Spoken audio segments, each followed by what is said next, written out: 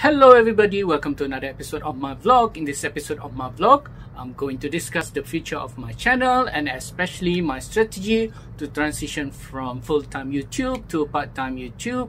So if you're interested in that, stick around.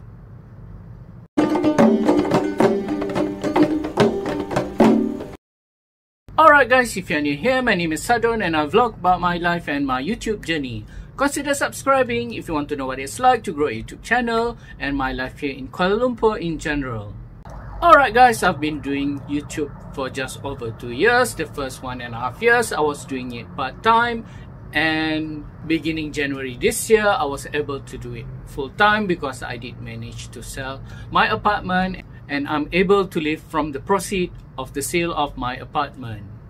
Doing YouTube full-time means I can upload to YouTube twice or thrice a week, but like everything else, all good things must come to an end, and I need to get back to full-time employment by the end of the year because let's face it, my YouTube channel is not yet monetized, and even I did manage to get it monetized, I don't think I'll be able to live off from the income of my YouTube channel.